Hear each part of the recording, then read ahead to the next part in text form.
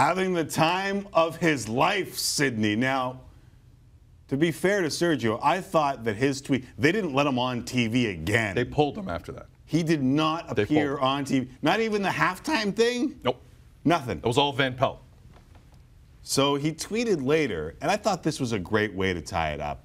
He tweeted how to deal with fame, looking it up on Google with the eyes and the laughing at himself.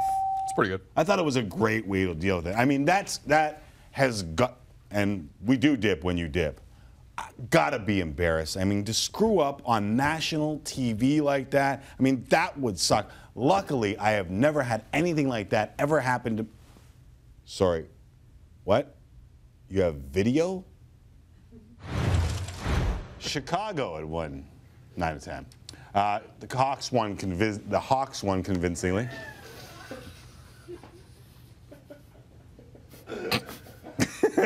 The Hawks won convincingly. Patrick Kane pulled within 4 points of Connor McDavid. Am I right yet? You're great. You're doing great. All right. Dead spin, here I come. For the record, the Hawks did get up for that game in a big way. They were ready. And it wasn't like it couldn't have just been the Hawks. It had to be Chicago, right? Like it had to be the black. Could have been like a Leafs Hawks. flub. The Leafs flub was pretty innocent. There's not a lot of places you can go with that, right? Well, actually, we'll think about it in the break. Honestly, Tim, but I'm with you. Like, embarrassing things happen though. Like for me, like when I was in spandex, when I came to work the one day in spandex, and you guys were shockingly filming me. I didn't know this was going to happen, and no, I didn't stuff my pants.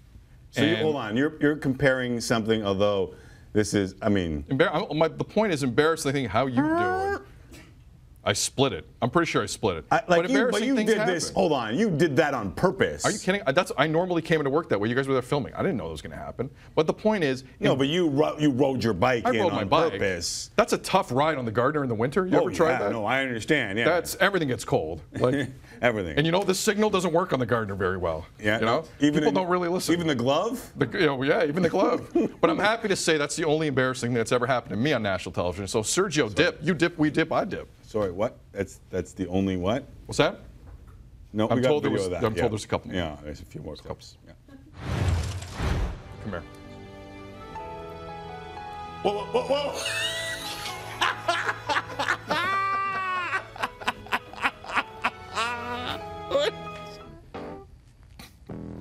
This sounds like other music while I put a hot dog in my mouth. What? They're no fools. I don't know what you're talking about. I demand a new crew. What are you talking about? Cheers. Oh. No, stop doing it.